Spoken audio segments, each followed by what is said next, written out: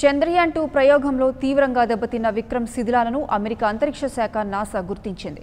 భారత్కు చెందిన ISRO శాస్త్రవేత్త షణ్ముగ సుబ్రహ్మణ్యం సాయంతో దీన్ని గుర్తించినట్లు వెల్లడించింది. అత్యంత వేగంగా చంద్రుడి మీదకు దూసుకెళ్లిన విక్రమ్ ల్యాండర్ శకలాలు కూలిన ల్యాండర్ నుంచి చిందరవందరంగా పడినట్లు నాసా తెలిపింది. కిలోమీటర్ దూరం వరకు పడినట్లు తెలిపింది. నవంబర్ 11న ISRO తీసిన చిత్రాలను విశ్లేషించిన అనంతరం నాసా కన్ఫర్మేషన్కు వచ్చినట్లు తెలుస్తోంది. విక్రమ్ చంద్రుడి నేలను ఢీకొట్టిన చోట ఎగిరిపడిన మట్టి రేణువులు దీనికి ఖచ్చితమైన సాక్ష్యంగా నాసా అధికారులు వెల్లడించారు.